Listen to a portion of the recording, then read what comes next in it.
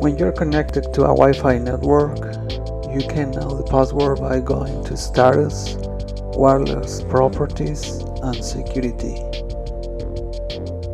Check Show Characters and you can know the password. However, we don't have the profiles, so that's why we are going to use Netsh command by going to opening the command prompt, or you can use PowerShell as well, but in this case CMD. Let's type Netsh WLAN show interface, enter. You can check your adapter is connected.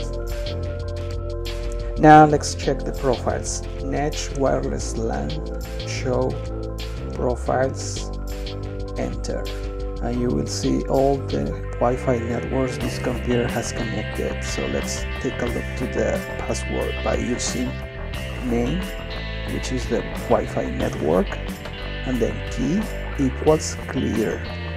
That will show us the Wi-Fi under key content. If for some reason you would like to delete a profile, we can use Netsh WLAN delete profile name equals and the name of the profile or Wi-Fi that you want to delete, enter.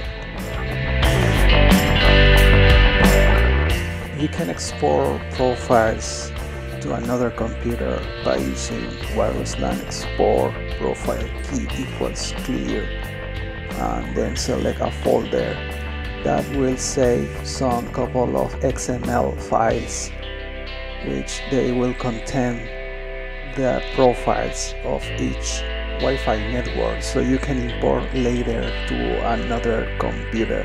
Okay guys, thanks for watching.